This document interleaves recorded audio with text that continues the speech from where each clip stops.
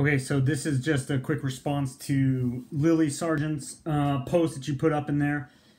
I like your post. I like how you really did say that there was a lot of different reasons why Tom decided to murder and led to his murders. And I would agree with you for the most part that there were multiple influences that were affecting why he was choosing to murder the people he did. But then you said that the main reason was for him was for greed, and that he wanted to have the life and the lifestyle and the money that everybody around him had, especially Dickie, right? So that was kind of that idea that you went with, that he was going with greed. And then you said, you know, you didn't really think that it was too much for love, because why would anybody want to stay in a place after they've killed somebody if they loved somebody?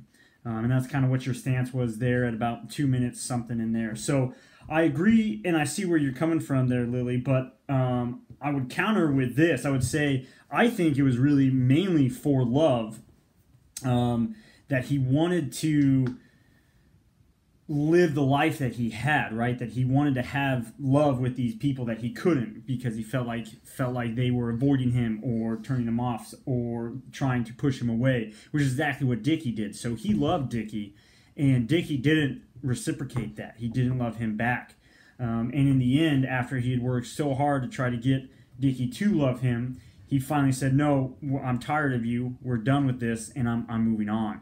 And because of that lack of reciprocation, I think that's why he really chose to murder him. So I'd argue it really was because of love that he decided to do these murders. And to me, it makes sense that he loved Dickie so much because he kept those rings. Those rings that were so special to Dickie now are special to Tom. So in my eyes, and he wanted to stick around because it reminded him of that person he loved so much, right? Like his clothes reminded him of him, and his house and his space, and all those things helped him feel connected with the person that he murdered, that didn't love him back, but that he loved. So that was kind of my take on that. I really think it was primarily for love and a little less for greed. Let me know what you think. Maybe you have a different idea or perspective that kind of backs up your stance as well. So there you go. It was for sure an interesting movie and good post. All right, bye.